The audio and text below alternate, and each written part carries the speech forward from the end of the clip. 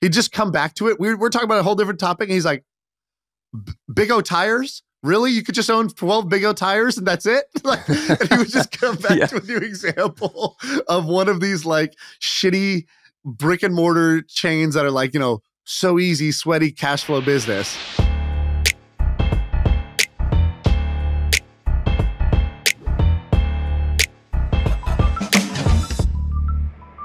All right, we're going to start the pod, but before we do, we have an announcement. We are looking to hire a new producer. This producer is going to be the person who sits live on these podcasts, helps us edit them and make the videos and podcasts popular, helps us get guests. And so we're hiring. We're hiring. I almost call him a band manager. It's like, you know, the band manager's job is to make sure that the band blows up, right? And so this podcast has grown a lot.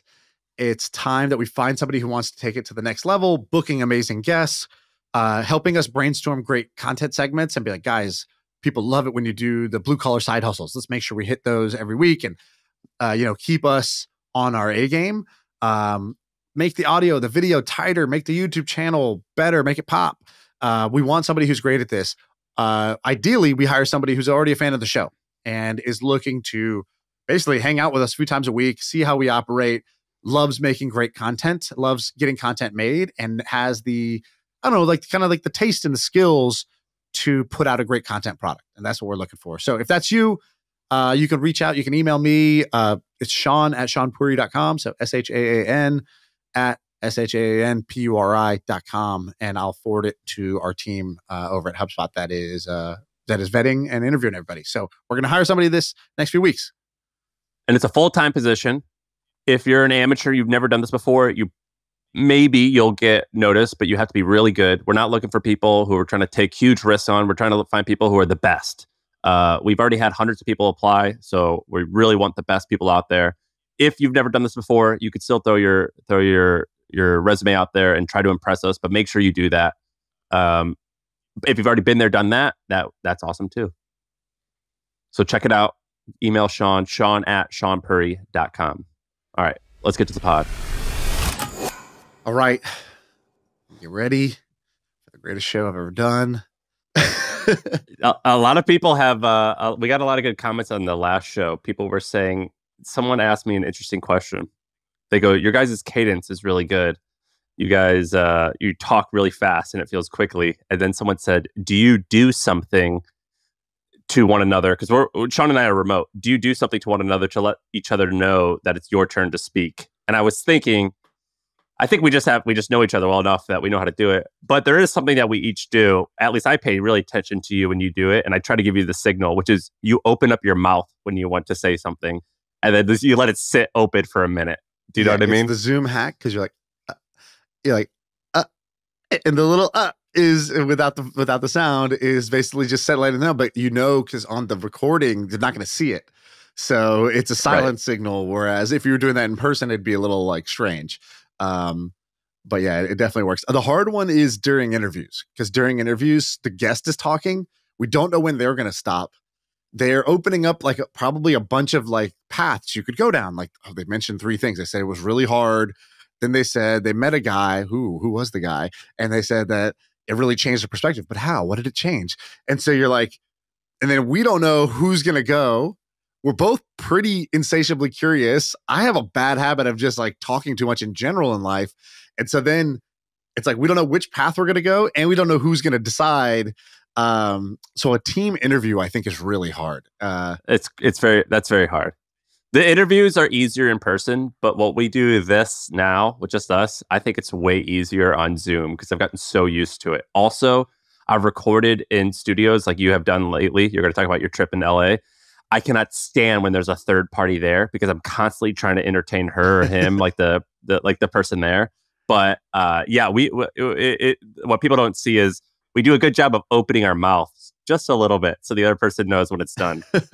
Pro tips for everybody. Yeah, that's what you learn after 3 years of intense podcasting, one of the top ranked business podcasts in the world. You don't get these kind of insights anywhere else. No, oh my God. Someone was like, you guys are so fast paced. I'm like, yeah, it wears me out. I usually always take like a 20 or 30 minute nap. I just close my eyes and lay down on this couch. That guy's definitely just listening to us on 2X and is like, wow, these guys are strange. You know, he doesn't know he hit the button on his app.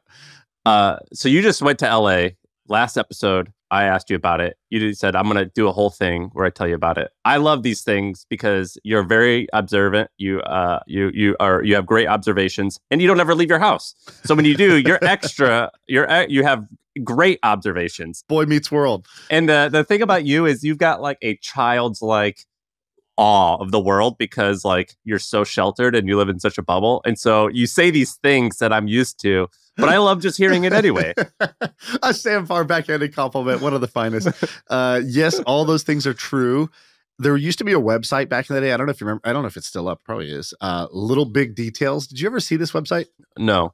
And it's a great little blog. It's a Tumblr blog, actually. That's like, Tumblr's not even around anymore. But what they did was post 2017. They would just, it was like a swipe file. So they would just capture any example of like a small thing that a company did well. So, like on a Google Doc, when you go to share it and you don't name it, it just takes the first line of what you spoke about and it makes that the title of the Google Doc as opposed to just naming it untitled document. Yeah, exactly. Or like it says on Google, if you Google the word kerning, every word that shows up in the results has a large amount of kerning, right? Like the font.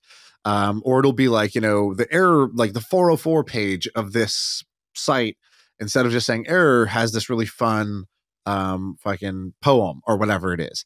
And so I love this website. I love the name, Little Big Details. I love this site because it just gave me a bunch of inspiration when back in the day when I was like more of like a PM product designer type guy. But third, Little Big Details are the secret of life, right? I've said this before. It's the moments in between the moments. Like it's not the big moments that matter. It's the moments in between those moments that matter. This is the product version of that. It's like, here's the little things. I remember the first time I used Slack and our designer typed a hex code. They were like, oh yeah, it's going to be color, number 883344F. And then it automatically swapped that to the color swatch so we could see it. Or it added the color swatch to it in line. Right. And we were just like, what the, like, it was a mic drop moment our design team was like, okay, I fuck with this product. Like like somewhere in this, a designer was like, it'd be cool. It'd be cool if you could actually see the preview of the thing because nobody knows what these numbers mean. And like, I don't even know how they did it with the emoji size thing. And it was just like a little big detail. And there was a bunch of those with great products like Slack. That kind of like, I don't know, we were in the first 100 users of Slack or something. And so it was very clear that like this thing might become a thing because the care that they took to this. So anyways, the things I want to talk about the LA trip, they're not the big moments. It's not, oh, I met with this famous person and here's the groundbreaking insight. I tried to find a bunch of the little big details, a bunch of the moments in between the moments that I think were interesting in their own way. This is for two reasons. One, I don't really want to brag or I can't really talk too much about the people I met and what they said because it'd be kind of airing out, those private meetings. But two, I think there's just a lot of interesting stuff in these, or at least I think there could be. So I wrote down a bunch of very vague but slightly intriguing bullet points and you can pick. But I will say, here's the structure. So I go to LA with Ben, business partner Ben. We do three things. So here's the daily schedule. Morning is basically meetings and a workout. That was the goal. Midday was typically recording a podcast live in person with someone that we admired, respected, or thought was really cool. And then the evening was always a dinner with kind of like founder friends who were almost always people who had sold their companies, sold one or more companies in the past. And we did that for 5 days straight. So we would leave the house at 8 a.m. We would get back around midnight and crash and then do it all again the next day. Oh my God. And for me, who's someone who's almost always at home I have two little kids that are under the age of, 4 years old. So, I'm on a kid's schedule. Typically this was crazy, but was an awesome experience. So now take it away. All right. So you have a list of maybe 20 things. I bolded about half of them that intrigued me. I want to learn about big company CEOs talking about laundromats. All right. So this is the story. We're out at one of the kind of like after dinner, just like, let's go hang at this other place. So we're hanging at this other place. And it's me, it's business partner Ben, and it's our buddy Sully. And we're hanging out. And Ben goes, hey, that's so-and-so. And we look across. I'm like, I don't even I don't recognize the name or the face. So I'm like, what are you talking about? And he's like, we did a call with him 2 years ago. And I was like, what? He's like, yeah, we did a Zoom call for like 20 minutes with that guy. He introed us to this guy, other guy. And I was like, I can't for the life of me remember this guy's face. And this guy, by the way, doesn't remember us either, right? Like he doesn't recognize us either. Ben, he's got like freaking how China has the facial recognition software that is running at all times using AI. Yeah, Ben has that. This happened like 5 or 6 times during the trip. He would see someone walking by and be like, that's that girl from Twitter. I'd be like, what? How do you know this? And so he does it. He's like, hey, blah, blah, blah. And they're like, surprised. He's like, hey, it's Ben. We talked 2 years ago on a Zoom call for 20 minutes. And he's like, I think you see the guy kind of like doesn't really know what's going on. They're having dinner. So we merged dinners. Wait, did you really? Yeah, we just merged hangouts. Their crew was awesome. So they're best friends from business school. They went to Harvard Business School together. One of them is now CEO of a public company. Can't say which one, but he's such a funny guy. So assuming multi-billion-dollar company. Yeah, over $1 billion. So we're hanging out. And this guy who's the CEO of a multi-billion-dollar company at the moment, he goes, he's like, yeah, he was like, oh, you do a podcast? What's a podcast? What is it called? Oh, yeah, I'll check it out. Right. And he kind of like, he's like one of those people that's like busy actually doing something. So he's like, was kind of detached from like the world of like Twitter and podcasts and like content creators and all this stuff. But as we're talking, he's like, oh, one thing I did see? What's with all these like entrepreneurs who own laundromats? And HVACs and shit. Yeah. They're just buying laundromats? They're just making like $1 million a year owning a laundromat? Like, what is this? That can't be true. He's like, this. Either this is not true and they're lying, or this is true. And what the hell are we all doing? Why don't we all owning like 15 laundromats? He's like, it can only be one of 2 situations. And so we had this hilarious conversation with this guy. But there's not a third situation of it is true and it's kind of stupid. No, he was like, if it's true that these things are as, sort of simple and cash flowy as they sound, why would we all not just own 15 of these and call it a day?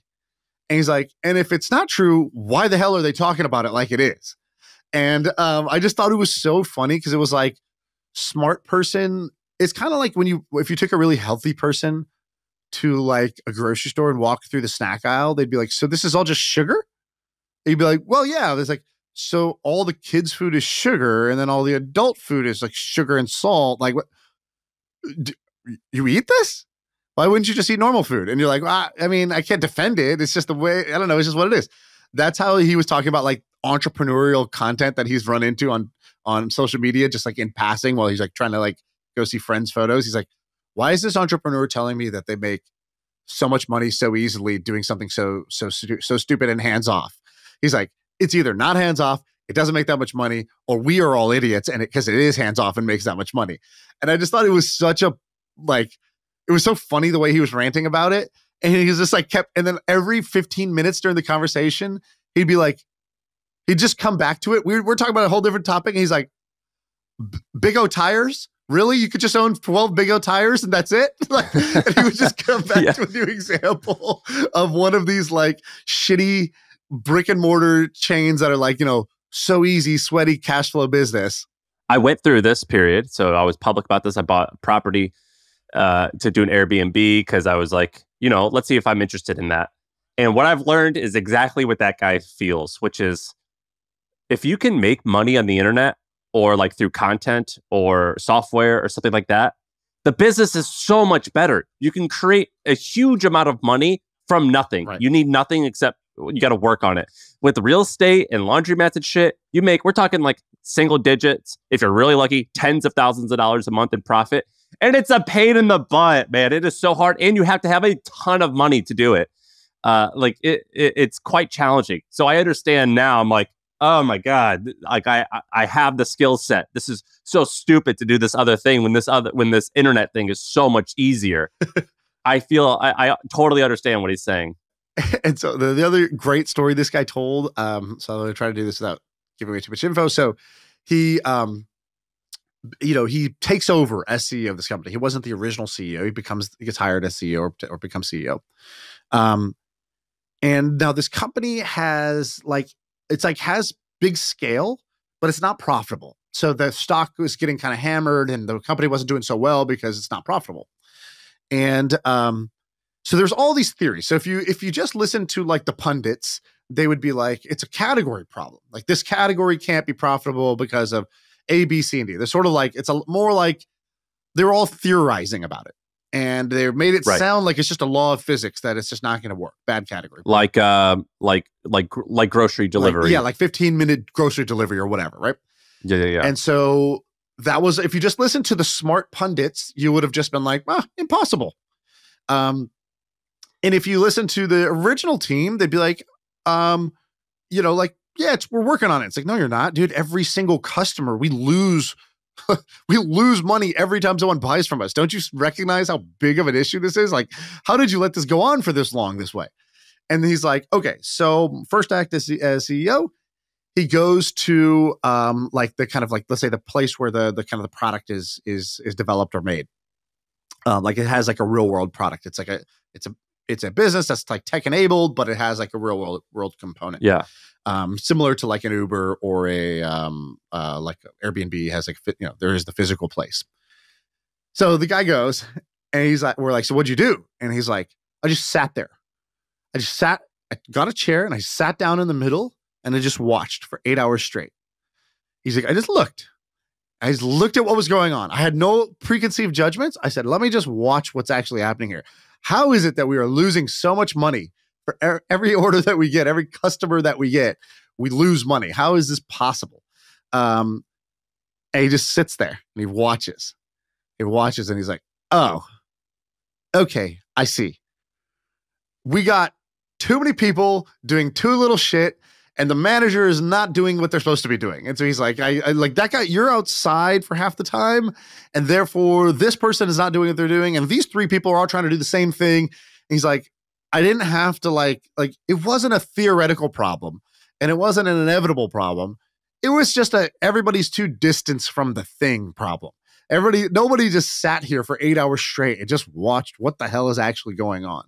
And they told the story how they actually like turned it around. Now it's profitable and like so on and so forth. And so I think that's all I can say without giving too much away. But I just love this guy. I love the story. The two things that he said out loud was the like, hey, wait, pause, time out. We can all just own Big O tires and call it a day. Like if it's that easy, we should be doing it. If it's not that easy, screw those people for saying it. And secondly, his like, I'm just gonna go sit for 8 hours and watch and just really get to a first like a clear understanding of what is actually happening before we come to any other conclusions. Will you ever do one of these things? So I dip my toes in it. And my thing, like it's on paper, it's successful. It's just like, it's emotional baggage. What do you think about yours? Or are you ever going to do anything like that? You mean a business that has real world sweatiness? Yeah. Like for our e-com thing, we ran our own warehouse for a while. So that was like, ultimately my problem if things went wrong. And I spent many weekends, like breaking down pallets and reorganizing the warehouse and making it work and looking at the numbers and being like, why is this person's, maybe we should measure their rates. And like, this guy's picking 80 products per hour and this one's picking 40. Is it a person thing or is this guy just lazy or what's going on? Like, and just dealing with all those issues, one guy threatened to kill another guy today at work. All right.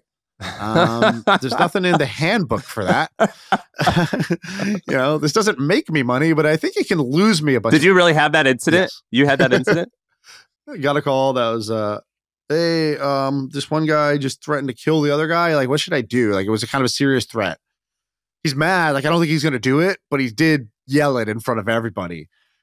And I was like, well, I think you got to fire that guy right now. And I don't know why you're on the phone with me. And then the other person, like, why does that guy want to kill him? What did he do instead? Like, can we just replace all these people with somebody else? It was not a, I mean, it's a very hard thing, right? It's hard, like getting warehouse crews that are happy, productive, and kind, and reliable is not like a thing for anybody. I have a friend who runs an e-commerce store and they go, I'm shutting down my warehouse tomorrow. Like, where can I move? And we're like, oh, what happened? He goes, someone just shit all over the floor in the warehouse for no reason. And we go, dang, like, what did he do? He goes, why did she do it? And I was like, wow, just for a woman to just shit on the floor in a warehouse, he's like,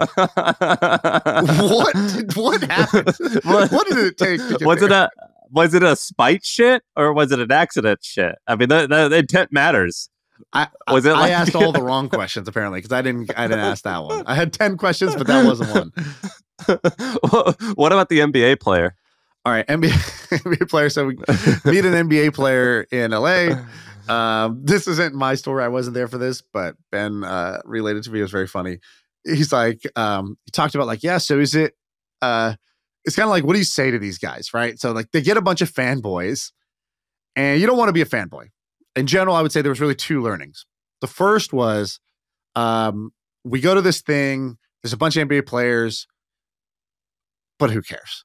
Like, you know, they're cool. I think they're cool. I think it's cool what they do. But like this event, you know, it's like it's hard to like. What are you gonna do? They're not gonna be your friend. Like this is like very unlikely. Like, what do you think is gonna happen here? Like you go in excited. It's like, oh, this person's gonna be here. You know what they're thinking. You know what they're thinking, which is like, damn, Shaan, you're pretty tall. You ever lace up? Like, you know, we need a fifth. Like, are you interested? Like, that's what you want to happen, right? Yeah, exactly. It's like we've been waiting for this, you know, this Indian guy with no athleticism. Like, you know, would you like to become my best friend and come on the road with us? Like, you know, what's going to happen? Or like here? Meeting Drake and to be like, hey, you're really good at speaking. Right. Do you happen to have a mixtape on you that I can check out? You want to just hit the studio real quick? Yeah. That's what you want to happen. So I think the realization was we got excited to go to this event, but it's also like, cool, this event is cool, but that's not going to happen. Nothing's going to happen that's awesome from this event in that way. Two things happen. We meet a team owner. Again, Ben runs facial recognition software. He's like, that guy's a minority owner of the Philadelphia 76ers or something like that. And I was like, how do you know the minority owners of this? He's like, I recognize him from something I read. And I was like, and nobody's talking to this guy because nobody knows this all kind of like older looking dude. So we go up to him. We're like, hey, you're blah, blah, blah. Normally when Ben does this, the person is so elated that somebody kind of knows them, that you're a fan of theirs. They're like, nobody's talking to them otherwise. They're kind of like, they know they're actually pretty dope, but nobody at this event knows they're dope. This was the opposite. This guy just totally big dogged us and made us seem like we were pieces of shit. So we're like, oh, cool. I asked you 10 questions. You gave me exactly 10 words as answers. So 1 word per question. And you left your AirPods in the whole time. And then you looked at us at the end like, if you ask one more question, I'm going to fucking slap you. And so we had that farted experience. And walked away. And then we had the basketball player experience where Ben takes a photo. Ben's like, oh, look, I got this photo with this like famous NBA player. And we had a realization. The realization was this. It's dope if these guys were our friends, but it's not going to happen this way. The only dope situation is not that we meet them and we're a fan of them and they recognize us as a fan, but that they're a fan of what we do and we're a fan of what they do. That's the only cool version of this, is do something dope so that they have respect for you as you have respect for them. So you should actually spend your time, instead of chasing them to meet them and get a picture with them and whatever, just do dope shit, become a magnet where other people who are awesome will respect you and want to meet you and want to talk to you, or have something that they, you know, some common ground that they could find. Peer versus fanboy. Yeah. So like showing them your calves was not going to like cut it. Like, oh, like I run a 5.440. Does that do anything for you? Can you jump high? Can you jump high? Those calves are looking great. Yeah. I wear a Fitbit. We have so much in common. So next thing was NBA players like, so I have nothing to lose at this point. So we're like, so like, what's it like? Just like having, you know, tons of chicks that want to be with you. Like, how do you do that? How do you navigate that? He's like, because we're like, you know, he's like, I got a wife, I got kids. And so he's like, I told my wife, I said this. Anytime somebody does that voice, yeah, I'm in. Only good things come after that tone. He goes, I said, baby, you're happy, right? Yeah, I'm happy. Baby, you got the house of your dreams, right? Yeah. Baby, I gave you 3 beautiful children, right? Sure did. They're beautiful children. He goes, baby, you can buy anything you want on this credit card, right? Yeah. Baby, you got to be called my wife, right? All right. What more do you want, baby? What more do you want? And he goes, I just had an open conversation with my wife that like, look, you're going to have a bunch of amazing things in your life. And so am I. And I thought it was, oh my God. I hate that, by the way. I hate that. Well, of course you hate that. I mean, it's not necessarily something that's admirable. I'm just saying it was something that was fucking hilarious and nobody is that honest. And I thought, wow, to have the honesty to tell a stranger that story is a confidence level that I can only admire. Do I do that with my wife? No, of course not. Would I want to even? No. Oh, I do it with my wife, except it's a little bit different. It's like, hey, Sarah, look, if someone comes in this home, I'm going to go and fight to the death to protect you, right? Whatever you want, I'll give you. I'll do anything for you. Take out the trash, please. Usually it's more like that. It's like, will you be the one who takes out the dishwasher today? Let you do it this week, and tomorrow when someone breaks into our home, I'll die for you. Normally that's the argument that I make. Yeah. Again, these are all not great traits, I would say, but I found it hilarious. This falls in line with just a general thing, which was people in LA say wild shit. Like people in LA are so like name droppy and money droppy. It's disgusting, isn't it? But they're not even really even aware of it. It's crazy. Like they'll be like, this is made up example, but like, yeah, we can meet at my place. It's over on, Beverly and whatever. It's a $4.2 million property. It's like, whoa. Why did you add that at the end? Like completely unnecessary information, complete brag. Out of nowhere. And I just kept getting sideswiped by brags as I was walking through LA. Just, oh, sir, you dropped this. That's a producer, Yeah, that's a name. Okay, here you go. Take that. I couldn't believe it. And I think SF is obnoxious. San Francisco is obnoxious in its own way. Which ways? You'll be like, oh, I'm going to eat dinner. They're like, dinner is, actually unnecessary. Study show. I was like, what? Dude, I just want to eat dinner. Like, don't like make me... Like we don't have to like be transhuman right now. Like, we don't have to like not everything has to be a thing or like, we don't have to use AI to like, go get a smoothie right now. But like, San Francisco is obnoxious in its own ways, but the LA version of being obnoxious, I found to be very strange. Yeah. It makes me really uncomfortable whenever I'm there. It's, every city is a dick measuring contest. But the type that they measure in LA, it's like the ruler changes, right? And in San Francisco, it's like, how ambitious are you, right? No, you say the craziest thing you're working on. No, you say the crazy investment you just made. It's like, it's an ambition contest. And New York is like some power contest.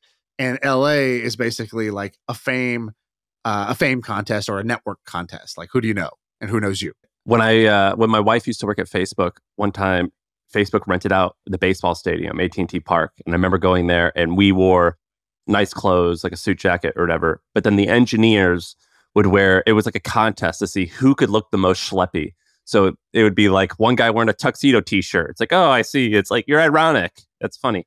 And then another guy would be like just only wearing pajamas and Birkenstocks. Right. Or another guy like only pajamas, but like dress shoes. It's like, oh, it's cute. You make a joke like, oh, you think that means you're dressing up. Get it. I get it. You're like a brilliant guy. You're Einstein.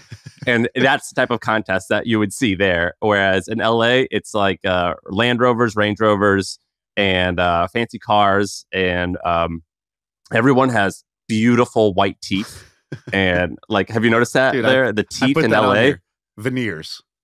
What about that? So veneers were... I don't know, it was a blind spot for me. I didn't even know what the hell veneers were. Didn't know who had. Do you know how you get them?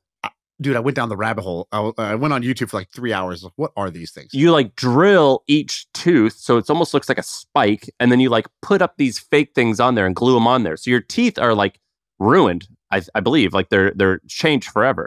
They shave them down. I think the bad version is when they really shave too much and it becomes like little spikes and you look like you have little baby teeth. I think the good version is they just take a layer of the enamel off and then they basically glue a fake tooth front onto your thing. And it lasts for like a decade and then you like get them switched. and you have these pearly white And they look awful. teeth. They look like Barney teeth. Remember Barney, the puppet, or it was just like one strip of white. Yeah, I think the good version, because I was like, again, I went down the rabbit hole. Like the good doc makes them look like they're your teeth and not just like the generic thing. But I said, I really like in LA, I was like kind of enamored by this veneers thing. And I go, okay, I figured it out. There's only two types of people in the world: people who have veneers and people who need veneers. Because like once you see people who don't have veneers, almost everyone's teeth are pretty nasty. Like most people's teeth are kind of yellow, kind of, misshapen, whatever. People generally don't have great teeth. And the people who do have veneers. So there's only two types of people in life. This is now my belief. People who have veneers or people who need them. I'm currently in the people who need them category. And maybe, who knows, I'll go do them. But for some reason, tell me this. Plastic surgery. Like, I don't think you or I would ever be like, you know what? I wish my eyebrow was a little higher up or whatever. Dude, I wish my my nose was a little different. The cool thing about being a man is like older men can be like pretty smoking to women. Like George Clooney is like a fine wine. You know what I mean? Like people still like him. Brad Pitt still looks smoking. My wife's been trying to convince me that like Botox for women is okay, because she'll talk about like Botox. I'm like, no, F that, just age. You look beautiful. Yeah. Like it's cool that we're going to age together. Then I met a couple people who get Botox and they're like, it's not that big a deal. So maybe my opinion is changing on Botox, but in general, I would say plastic surgery, I'm like, let it be. Let's age together and we're going to look awesome. So I'm generally pretty against that. Me too. Totally was in that camp. As I've met more people, I'm like, it's way more prevalent than I realized, because I'm in a dude tech bubble. So it's way more prevalent than I realized. And secondly, there's some things like I kind of get the teeth thing.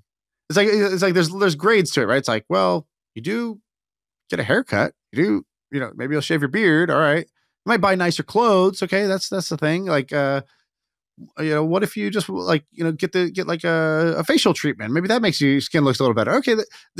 It's like a kind of like almost like a slippery slope of the beauty thing. And like, yeah, but what did you see there? Like fake asses and fake boobs or stuff on men? Everything, dude, everything. Saw everything. Men with Botox, fake everything. Everybody's nose everybody had the same nose. So that was insane. The power of veneers. I was like, yes, I just love it. It's a pleasure to make you laugh, because I like seeing that smile. No, don't fall down this trap. Do not do it, man. Do not do it. So I might show up to one of these podcasts with veneers and a nose job. Who knows? We'll see. What about the thing? Or like, I don't know if I told you this. I have a deviated septum. I went to ENT person. I was like, yeah, I don't know. I've never been able to breathe through my nose very well. And they're like, yeah, because you have like a super screwed up thing. Like it's like horrible. And he's like, you should get that fixed. I was like, okay, cool. And I was like, does that change how my nose then they're like, what looks? Well, yeah, they're like, while we're there, that's the thing. He's like, this, it doesn't have to change how it looks, but like we're doing the surgery anyways. It's very easy to like, just shape it. And I was like, but does that make me lame? And he's like, that's a personal question. Like, I was like, I was like, would it be considered like if I did that, would I have to tell my boys I got a nose job? Like, what do you like telling this? You're like, doctor, am I gay? I was like, I need a 360 opinion here on this. Like, you can't just hit me with the medical. I need the medical, the personal, the social. Like, I need all the opinions. He's gonna diagnose you as being a douche. Yeah, exactly. He's like, well, your douche levels will go up if you have veneers, but like, all right, maybe last one. But what about the rich? Did you meet with someone who donated hundreds of millions of dollars to a high school? Yeah. So rich people do really stupid things is the name of my of this topic, which is actually they do misguided things to help their kids. So I met multiple people who had donated somewhere between single digit millions to double digit millions. One person said 100 million plus. Well, I don't believe it, because I don't even know. To a high school? I don't even know where that would go. To a high school. I'll give you one famous. Where would even 10 million go to a high school? I'll give you one public example, which is that, the Fertitta brothers, the guys who owned the UFC before they sold it, the guys who owned casinos in Vegas, their kids like to play football, as many kids do. But unlike many football parents, these guys decided that the high school, their alma mater, needed a Division I college level football facility and donated tens of millions of dollars. They haven't said the exact number, but you can kind of triangulate it, because they later donated like 10 or 15 million bucks to a college and it's less than what they gave their high school for their football Oh facilities. my God. And it's like basically they gave at least $20 million to a high school to build a better football facility so their kids would have a better shot at becoming a better football player. And I was like, this is such a misguided way, such a like inefficient way to help your kids. And I've met many people like this. I know people who are wealthy beyond measure. And I asked them, why are you still working like so many hours? What are you doing? Why are you taking all this risk? They're like, okay. They're like, my dad, when I wanted to be an entrepreneur, said you're never going to do it. And he refused to give me any money to start. So I struggled so hard at the beginning. When my kids turn 18, I'm going to give them each $20 million and say like, I will support you in building any business you want with that. You know someone who said this that? Is their literal plan. They're saying it, bragging to me again, crazy brag. How old are their kids? To me, their kids are currently their oldest, maybe 10 years old. And their youngest is 4. So they have 4 kids. That's $80 million, allowance that they're creating, trust fund that they're creating for the kids to start these businesses. And I told him, I was like, well, that like, because you didn't have the resources, you developed all these skills, which is what made you successful in business. Like if you were handed $20 million, I don't think you would actually be who you are today. So I love that you're trying to help your kids, but I just don't think what you're doing, which is working super hard when they're kids, being busy that you're kind of away from them, making all this money that you plan to hand them at 18. Like this sounds like a recipe for disaster, but people, it's a people horrible, don't really that's how you create drug addicts. So, I don't think that message was received very well. But I just found that people do crazy things in the name of like their kids and money. No, I think that's crazy. I think that's exactly how you create like a future heroin addict. Let me tell you a couple other ones that I think are good. Talk to an investor friend. So I have a friend who was a VC at one of the big VC firms. He left and started doing his own thing. But he has a style and a strategy that I think is very different than most people. I find it very fascinating. So if I asked you, I said, what is like, draw me like a picture of the typical Silicon Valley VC. Like, can you just describe some things about them? Like, what are they like? What are they doing? Like just the average VC, let's say average VC. A tall looking white guy who wears a sweater and brown shoes, or shoes that have white soles, like white bottoms. Okay. And they basically meet tons and tons of people. Tons of coffee meetings. Yeah, tons of coffee meetings. Lots of introductions from other people who come from really amazing universities. And they'll pass on most of them, but then they'll invest like 50 to 100 companies, smallish checks, and then never hear from, they don't really talk to the founder often unless things are going really bad, and then they bitch out. Yeah, exactly. They say they're going to be value add. They invest in dozens, maybe 40, 50 companies over their lifespan of like a couple of years. They're taking tons of coffee meetings. They're super agreeable. They'll only kind of smile and say nice things to your face typically.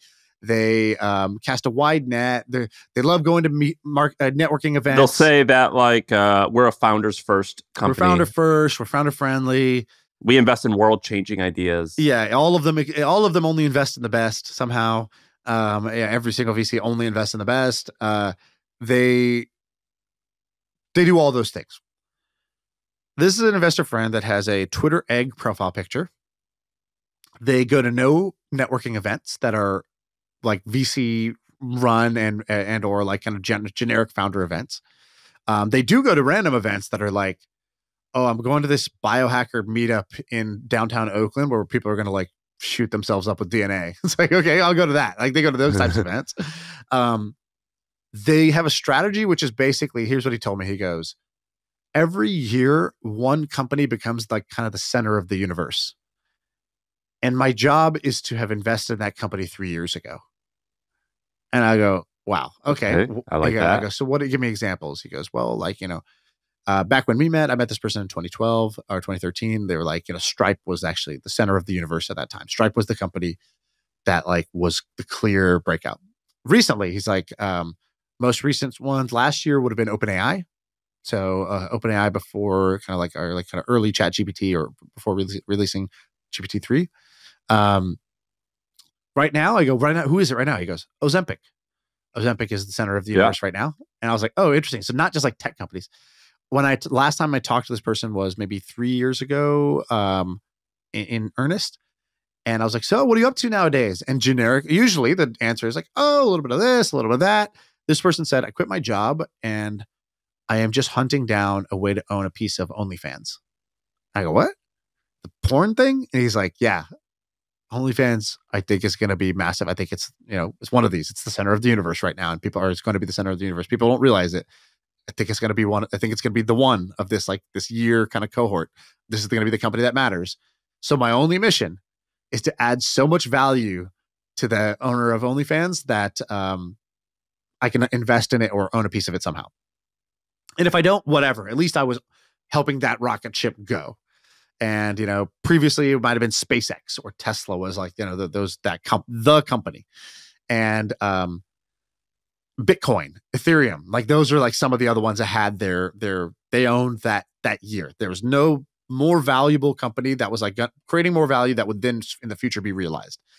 And I just thought it was awesome. I thought it was an amazing, I'm just so happy that this person's a friend that like thinks so differently, operates so differently than the average person. Has he been successful?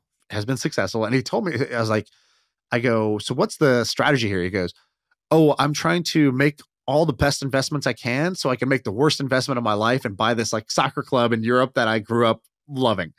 And he's like, I'm trying to make the best investments ever so that I can make the one worst investment ever. And does he use other people's money? In the past he did. I think now he's doing a lot of his own, or he'll raise SPVs. Like I was like, oh, you invest in this company? Cool. What how much do you invest? He goes, $100 million. And I go, $100 million. Oh I was like, God. You don't have $100 million. He's like, yeah, I raised a $100 million SPV because I believe in this company. And it puts your own conviction and ambition in check. You're like, so what's the company I believe most in? How much have I plowed into that? And why is that number not 100 million? Right? Like you can only like self-check when you hear stuff like this in a good way. It's a frame breaker. I said, where'd you get the 100 million? He goes, from one LP. I convinced one person, and they were actually already convinced. Actually, that person was kind of already convinced that this was a good company. I busted my ass to get the ability to put $100 million check in, and they put the money in. What did he put $100 million in? Can you say? I can't say. Has it worked? I don't know. Again, you bake these things 3-4 years ahead, and then we'll find out. Like, did that company, was that the right place to concentrate like a laser beam of conviction? So I loved that conversation and meeting that person. So that was one that I think is great. Let me give you one more that I think is. Oh, here's a quick one. Neighborhoods, not cities. You're, I think, a great person to talk about this because you've been traveling around trying to find cool places to live. You don't pick at the city level. You pick at the neighborhood level.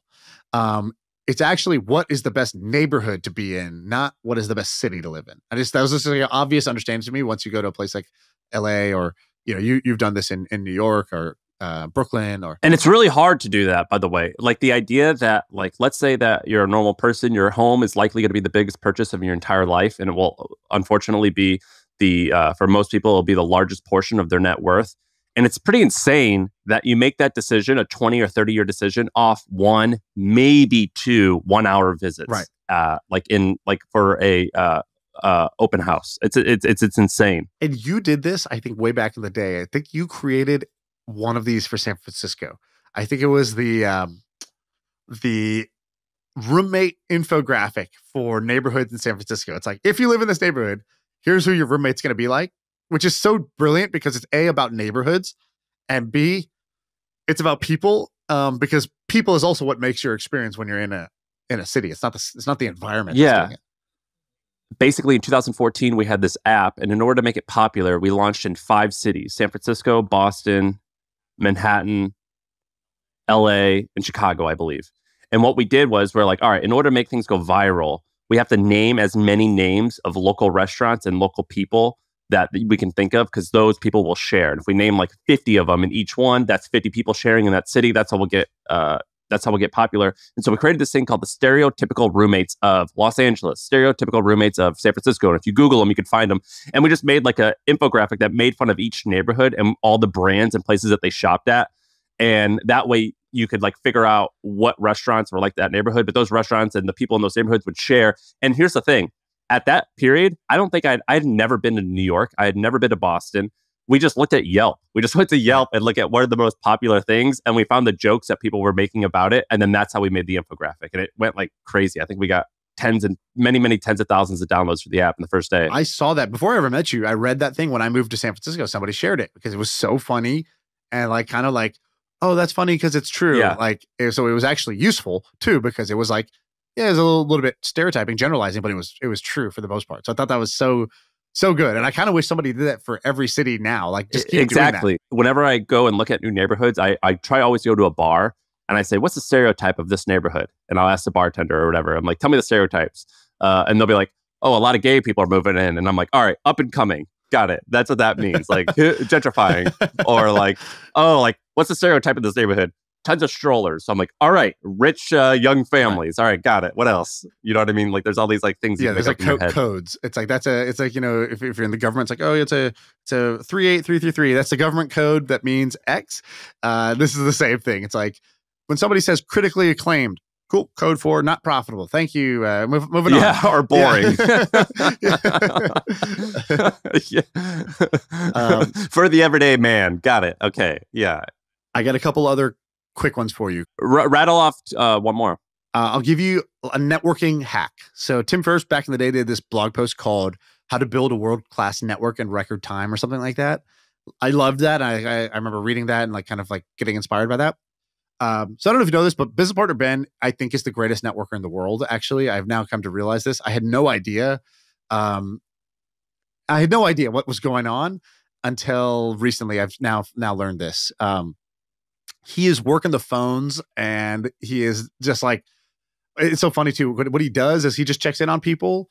Like just this morning, he texted my friend from college that I had introduced him to once. This is one of my best friends from college that were helping buy a business, and he goes, Yo, I remember you said that the close date was supposed to be 7:31. Did it end up closing? And I was like, bro, how did you even remember to check in? Like he's the perfect boyfriend, basically. He's just fucking checking in and supporting everybody. Like Barshop, you could probably attest to this. In all of our we work together. I probably text you, I don't know, a couple times a year max. And it's usually about something that's like urgent, sort of transactional. I'm just guessing that you talk to Ben fairly often. Could you just describe this for a second? Because I think there's something to learn here out of this whole thing. Yeah, I could pull up my text. He probably hits me up like 2 or 3 times a week. Like, how's the X project going? Or how's X going? Yeah, he's a beast. This data is wrong every freaking time. Have you heard of HubSpot? HubSpot is a CRM platform where everything is fully integrated. Whoa, I can see the client's whole history, calls, support tickets, emails, and here's a task from 3 days ago I totally missed. HubSpot, grow better. So I noticed this because I would meet people and then somehow afterwards, they're only keeping in touch with Ben. I'm like, dude, am I just unlikable? I was like, and I think there's something to it. I definitely give off some stink that's like, you know, repels people, but Ben has the opposite effect on people. He draws them in. He's like a golden retriever, and he's always smiling. And he's just harmless, and people like him, and he's helpful. He's just supportive and helpful to everybody. And so he's like, he knows, here's what he's figured out. He's figured out that most people just, nobody checks in with him. So he checks in on how's that your mission in life, how's that going? Does he do it on his cell phone or on the computer? On his phone. Then they reply with like a long ass update. And I'm like, you're basically just saying sup. And then the sup is generating this like highly interesting response. And then what he does is he's just like connects dots. So he'll be like, oh, you should talk to that guy. Like, oh, you really like this TV show? We just met the writer. You should meet him. And he'll just connect dots. And like, he's just a dot connector. And then people are like, oh, that was helpful. Or like, once he knows you're trying to do X, like let's say he knows, Sam, you're trying to do some body fat thing. He'll then just start sending you tweets, just little links, like he does that are related to it. And he's also, what's it called? Like infatigable. Like you can ignore, like you probably ignored the last 4 that he sent. Don't matter. No hard feelings. Gonna keep them coming. And I'm like, wow, this is just a recipe. So this kind of led me to this understanding of, okay, Ben is world-class at this, fantastic. But in general, Ben's kind of like my wingman. He's like my number 2. And everybody's got like a number 2 at some, once you get to a certain level, you get like a number 2. And actually, the number 2 guy network is the most undertapped resource. So why were we meeting these NBA players? Because we're friends with the number 2 of an NBA player. And it's like, and guess what? Nobody knows that guy. Everybody wants to get to the NBA player. Nobody even knows this guy's name, but he's got all the access. He's got 98% of the access the NBA guy has, but he's got 2% of the the busyness. And which we did with Huberman's guy. God, I'm blanking on his first name. What's his name? Rob Moore. I hung out with that guy in LA, and he was like, he runs the Huberman show. Huberman's the face, but this guy's got all the keys. And he's like, oh yeah, we interviewed this person, this person. If you ever want to talk, let me know. They're the keys to the kingdom. And generally these people are nicer, less busy. They're the ones who actually do a lot of the fucking work. So they're actually more interesting people. They also are kind of like the gatekeeper. Like they decide who gets in, who gets out, what opportunities come in, what gets out. And they're hit up way less. So they're way more available, and they're very helpful. Like they know a bunch of the other people. And so I'm like, oh shit, the number 2 guy network. I don't know what I'm going to do with this, but I've had the insight now. And I'm like, I actually get along better with the number 2 guys, but for all those reasons I just mentioned. And I just think that this is like an undertapped resource. And I get why everybody hits up Ben now, because he's the number 2 guy. And some people have figured out this arbitrage that you should hit up the number 2 guy because he's, nicer, smarter, better, faster, more accessible, all the things. And so this was just a realization for me on the networking side. One of the few like big unlocks I think that I've had. Before we wrap up, what was this thing about Bucked Up? Is that someone you met with in LA? I didn't meet them, but I met somebody who told me their story, and I was blown away. Had you ever heard of Bucked Up? No, what is it? So Bucked Up is a hunting thing? Is this like a hunting thing? No. Okay, let me tell you. Don't even look it up. Let me just tell you the story. So, starts basically in the early 2000s. There's these 2 guys, 2 twin brothers, I think, and they just do affiliate marketing. So they're like affiliate marketing. They're like, hey, it's 2001. Google is not that competitive. We can basically say, oh, you want leads for your lawyer practice? Cool. What are you going to pay us? We'll get you leads for that. You want leads for your apartment thing? We'll get you that. You want leads for this this supplement? We'll get you that. So, and at that time, those guys killed it. Those guys are killing it. By 2010, so they do this for about 10 years. They're making money. By 2010, they're generating $25 million a year in revenue with only 3 employees. That means they're basically pulling in like $20 million a year of profit. If their CPCs are low or their cost per clicks are low, which back then they were. Maybe I'm super aggressive. Yeah, I thought it'd be pretty low then. Maybe I'm super aggressive. Let's say it's 8 to 10 million in profit. I think it's a very safe a ton, which is just amazing. 3 people doing this. So this was like what they were doing.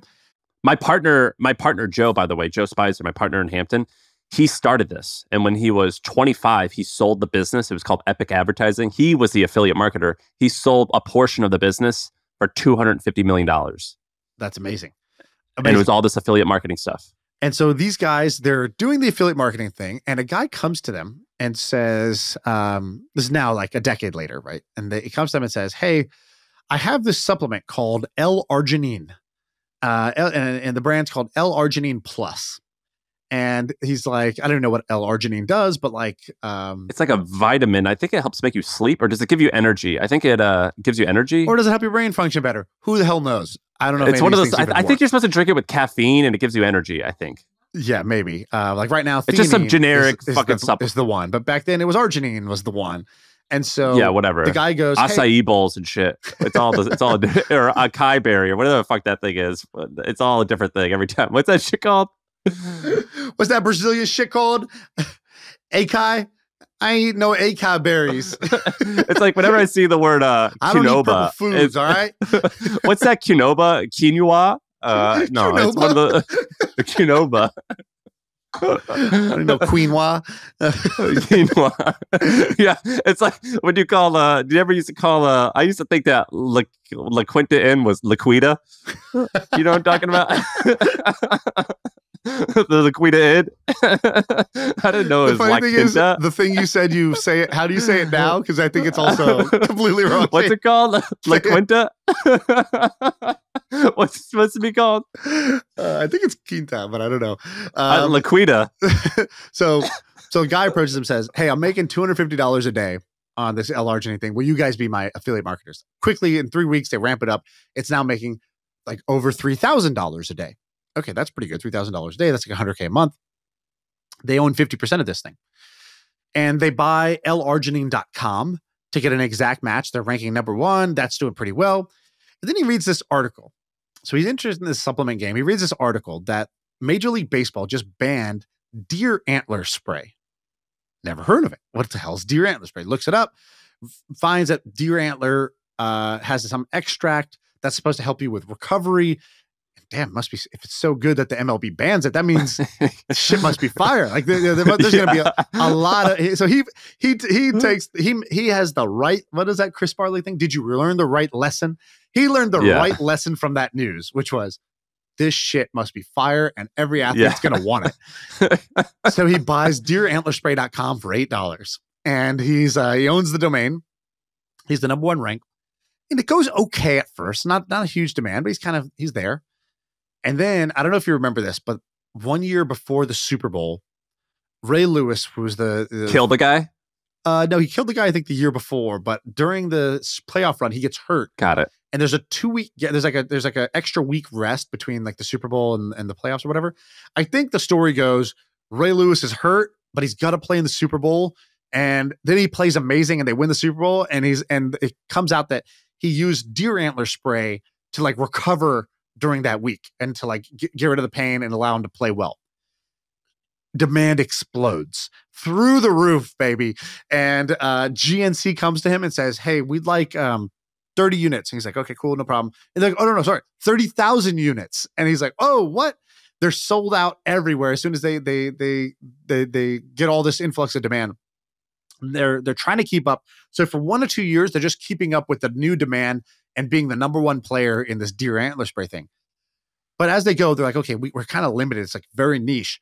What if we expand this to something a little bit bigger? So they changed the name from deer antler spray to Bucked Up. They kind of stay with the deer. Oh my God. Thing. They changed it to Bucked Up because one of the GNC franchisees who they were chilling with goes, yeah, you know what sells really well, but like, you know, look, it doesn't look that good, is these pre-workout supplements. So basically the powder you take before you work out. That, you remember No Explode? Yeah, No Explode. Dude, that thing was acid. That would you could remove paint with that thing. I used to take that shit and you would lift so much weight, but it would make you feel miserable after. I don't even know what was in it. Yeah, it felt like your heart was going to explode. It should have just been called like, you know, artery explode, and like, you know, 1 out of 10 people die of this thing. It was crazy. But like that category of pre-workout supplements turns out is a very big category. So Bucked Up today, they say, is the number 1 pre-workout supplement. This thing does, guess how much revenue this does? I have no idea. 10? 250 million a year, apparently. Bucked Up does? Dude, the flavors, so it's called Mother Bucker. That's one of their things, is the Mother Bucker. And it just has, like, their slogan should be like, strong as an ox. Like, this is like ridiculous. Pump, focus, strength, energy. The mother of all pre-workouts. Mother Bucker. That's crazy to me. This is nuts. You know, sometimes when I'm flipping the channels on TV, I'll see like, you know, Hassan Minhaj, and he's just like, you know, this guy who's this comedian. He makes the world laugh. He's so good looking. He's, you know, happy. He's having all this success. And I think, you know, I was maybe 1 or 2, you know, right turns away from going down that path. When you see Bucked Up, do you think this? Because I feel like you were 1 or 2 right turns away from being the creator, owner, and sole proprietor of buckedup.com, selling Mother Bucker pre-workout powders to people on the internet. Yeah, maybe. I mean, I don't know. With like I a guess 90,000 square foot factory in Missouri, and just like, you know, having a soul patch. A huge antler tattoo on your back and a soul patch goatee. Dude, listen, the flavors are woke AF. Another one is the Best Banff High. The other one is the Banff High Stimulation. Another one is the LFG pre-workout. Let's fucking go. Another one is called Rut. This is hilarious. These are all like really good names of like really mean dogs. You know what I mean? Like I'm gonna have like a really my junkyard dog named Buck. Get him, Buck. That's like what this stuff is, you know, or like Rut. Yeah, like this is crazy. This is deer antler. From that to this is kind of an insane story, and yeah, and they still kill it. Yeah, they're doing really well right now. Apparently, I'm talking to one. I know this from one guy, and then what you Google about them, but like apparently just crushing it. Oh my God. I have no idea what's in this stuff. I mean, this might be a legit performance enhancing drug. Is it still illegal for the MLB? Because maybe I will order it. Yeah, exactly. You're like, haha, that's so insane, as you check out. Well, people talk about performance enhancing drugs like it's a bad thing, but I'm like, I would love my performance to be enhanced. Right. Do you know what I mean? It's like the main problem with my performance that it's unenhanced right now. Yeah. How do I enhance my performance? I really want it to be enhanced. I prefer it to be enhanced than unenhanced. So like, give me the PED. So I'm like in favor of some PEDs. Not if it means you break the rule, but well, we man. never talked about this. Did you see that thing, the enhanced games that somebody was creating? Was that just the different sports, but for steroid users? It's basically like, it's like, I feel like every college bro had this like conversation in their dorm room, which is like, they should just do the Olympics, but with the drugs. Like you could take anything and see what happens. Like I want to see somebody run like a 2-second 100-meter dash. And it's like, these guys created it. It's called the enhanced games and it's happening. And I don't know if you've, it came out and it almost looked like satire, like it wasn't happening. So if you go to it, it's enhanced.com. It's a better version of the Olympics. yeah, exactly. That's a great we're basically Airbnb, but better. performance enhanced. I can't find their website. The website's down right now. The website's down, but Enhanced Games is a planned international sports event where the athletes will not be subjected to drug testing. It's meant to take place in December of 2024. So the guy, Aaron D'Souza, is the same guy that Peter Thiel funded to take down Gawker, by the way. Okay. So, sign me up. Prolific. Best LinkedIn ever. So here's how he does it. He says, athletes are adults. They have the right to do with their body as they wish. My body, my choice. Your body, your choice. And no government should be making these decisions for athletes, particularly those around the FDA. Yeah. So here's what he said. He goes, here's the game plan. He goes, every athlete who participates is going to be a part owner in the thing because you're generating, part of the opportunity. I assume that if you were an Olympian and you won a gold medal, your life is made. It's not the case. It's sad to see the people who've achieved the highest level of human excellence are living an objectively impoverished existence afterwards. But the bureaucrats who own these things make millions. The Olympics has 13,000 athletes. We're reducing that to maybe 1,000 with no special infrastructure. So instead of costing $100 billion to deliver this, it'll cost us, just double-digit millions.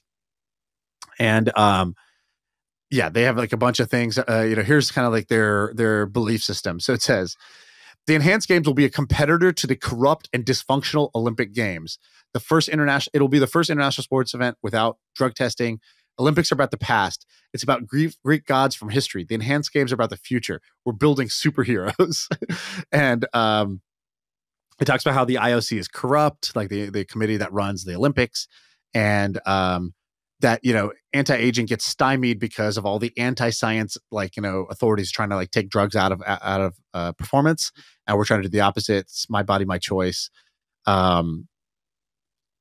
He says, think back 50 years ago, being a gay man was like being an enhanced man today. It's stigmatized, marginalized, and illegal in some senses. Okay, I don't know about that. Yeah, and then I don't know if it's actually going to happen or not. It seemed. Well, their website doesn't work, so we'll see. They can't afford their GoDaddy renewal for the domain, but no, I think I'm cool with that. Besides Lance Armstrong, kind of used to be my hero, and then he got in trouble for lying, and I kind of got upset about that. But besides that whole lying thing, I was like, they're all doing it, and he's doing it as well, and he still won. So it's kind of fair. Right. So I do get that. I'm kind of on board with that, and I think a lot of the PEDs are pretty amazing. You know what EPO is? It makes you get more red blood cells in your blood, so you can carry more endurance, basically. Yeah, better endurance. And I hear about that stuff, and I'm like, that sounds great. Give me more of that. I want that. You know what I mean? There's some anabolic steroids that you'll die young. There was this which I don't like, but there was this one. Have you seen the guy on Instagram? He was only 30, but I think his name was Joe. I forget what his handle was. It was like Joe, like all ripped or something.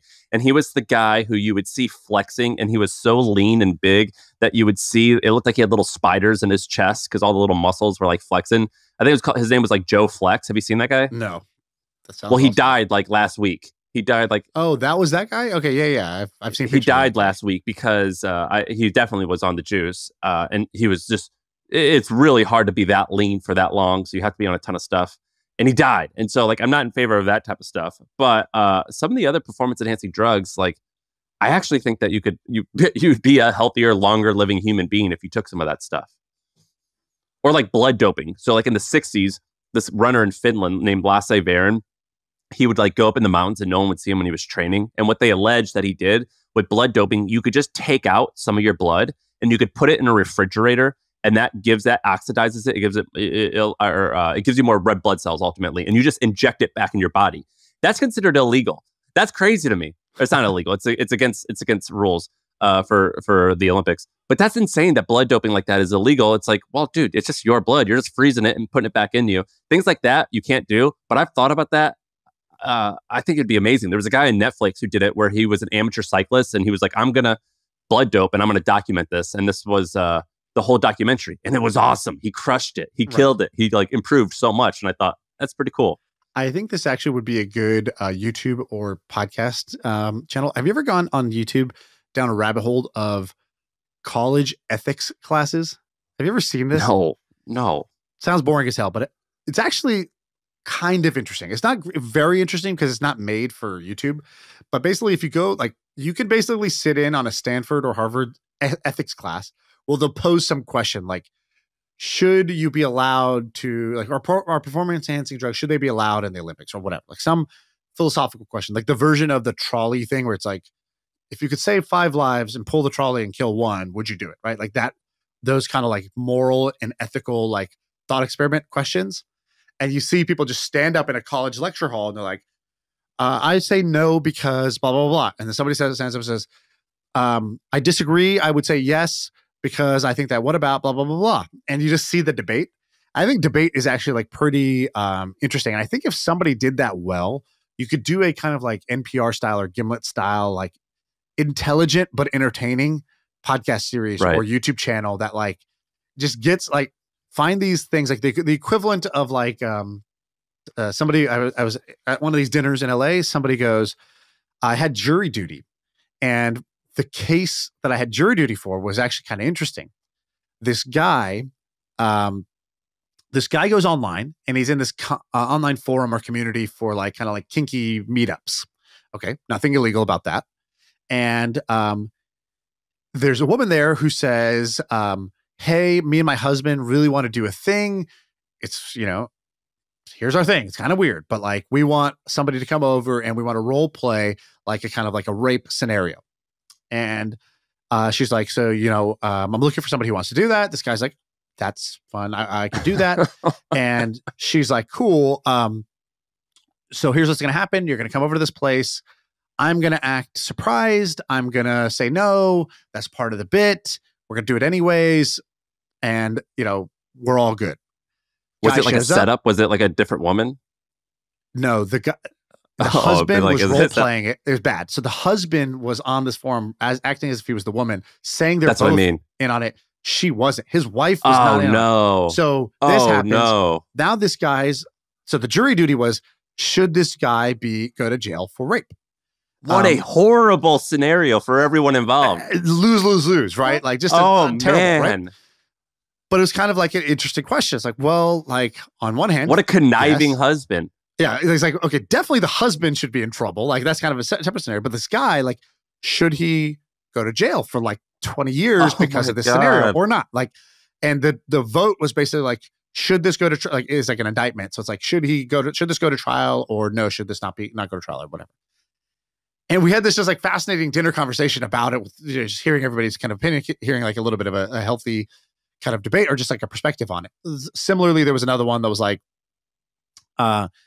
this couple looks like they're holding drugs like crack or whatever. Cop starts chasing after them. They throw something away in the trash. Cop grabs them. They don't have it on him. He's like, I saw you dump it in the trash. He opens the trash, sees it there, but who's to say they didn't throw something else away? Right. Should they go to jail for this, this offense? And it's like, well, if you're the jury, like, you kind of do think like they probably did it, but you don't have like uncontroversial or whatever, like evidence that like leaves no shadow of doubt that they did it. And it's like kind of a nonviolent offense. Do we really want to punish them? You start bringing your own subjective opinion into this versus what you're supposed to do as a jury member.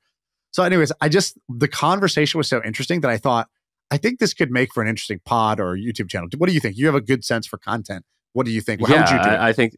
I think it would be great. I think you could do a YouTube channel, 10-minute videos where you could dissect some of these interesting things and just have one take a side of debate and then people live vote. I think, wasn't there an app that was trying to do this where it was like live debates and you vote on who's the winner? Maybe. Do you not remember that? Yeah, it happened in 2014. Yeah, I think you could kill it. It's where it's almost like, remember drunk rap battles where it's like Napoleon versus like Caesar. Yeah, you do this in that situation. I think like it's an incredibly interesting topic. I mean, clearly, if you've gotten into it, yeah, I think it could work. Cool. All right, that's all I got for my trip to LA. Hope that I had a bunch more, but I think that's enough. Also, Erewhon, you been to this place? Yeah, I went there before, and I wanted to buy the most expensive bottle of water they had to see what it was about, and it was like $20 or $30. But it's a fun experience. How's the water?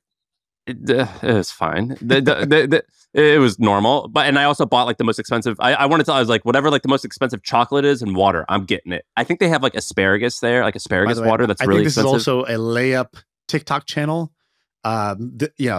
Erewhon experiments or the Erewhon taste tests. You just go to Erewhon. Did you see any famous people there though? What's that? That's why you go. But did you see any famous people? That's why you go. No, I was just looking at the snacks. Is that what I was supposed to be doing? Oh God, this is like, it's like in college when I used to go to the bar and, I'm there to listen to the music and I didn't meet anybody. Like I missed the point. Yeah. You're like doing Long Island iced tea tasting. Talking to the bartender. I forgot.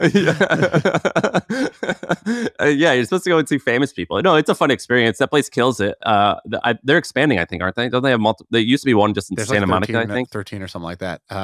For those who don't know, Erewhon is basically like the bougiest. It makes Whole Foods. It makes Whole Foods look like the dollar store. Yeah, you look down at Whole Foods people as peasants. Yeah, Erewhon is to Whole Foods as aioli is to mayonnaise.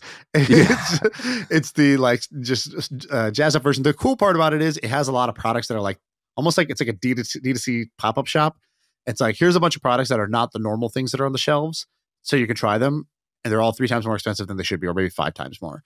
And I think a layup content thing would be go to Erewhon, buy all the chocolates, or buy all the chocolates versus the fancy like Erewhon shit, yeah. versus Walmart, and you do blind taste tests and you like absolutely try to rank them, and you just give your recommendation. You spend the money on the stuff, and you just do like Erewhon shopping. You become the Erewhon guy. Like, dude, if I was broke again, I'd be back so fast because I just know where these little content niches are, right? You just see it and you know it. Like, another one is pranks. I hate the pranks. Dude, have you seen this guy who does I think it was Jody or something like that? Like, what is this guy's channel? The guy who went to sleep at an WNBA game. Did you see this? No. No, but I hate the pranks where it's like people like pick a fight with you and then the person responds and actually beats them up. And then the recipient is like, it was just a prank, bro. So this guy, Gideon, I don't know how you say it exactly. I love his video. So he went to the WNBA All-Star game. He bought 4 courtside seats, dropped like whatever, $25K on these seats. And then he came with a blanket and like it looks like an eye mask. And like oh my God, and he just what an asshole. And he's like, the funny thing is they asked him about it. He was like, dude, I had the idea because I knew this would like go viral, just fall asleep. Because he's done it before. Like he goes to a basketball game courtside and he brought his barber and they put like the bib on him and he gets a haircut during the game. But like, if you're just watching TV, you're like, is that guy getting a haircut? Like, this is like very obvious. And so he had this idea. He's like, I wasn't going to do it. I thought it might be too mean. I told my friend about it. I was like, yo, maybe you want to do it. And the guy was like, he's like, that guy got so excited because he knew this would go so viral. I was like, nah, fuck it. I'm going to do it myself. He's like, so I did it. He's like, but then it turned into like a political thing, which is not how I intended it. Like, he got banned from all NBA events. He got banned from all NBA and WNBA events for doing this. But this guy's just so good at trolling the world. And it's like, that's just like it's a niche that will never get old. Like you can What an asshole though. There's just like an infinite demand for he also caught one of the NBA balls and tried to shoot it from his seat, like because he was courtside. Dude, he's so funny, this guy. All right, I think we should wrap up there. That's the pod. We done.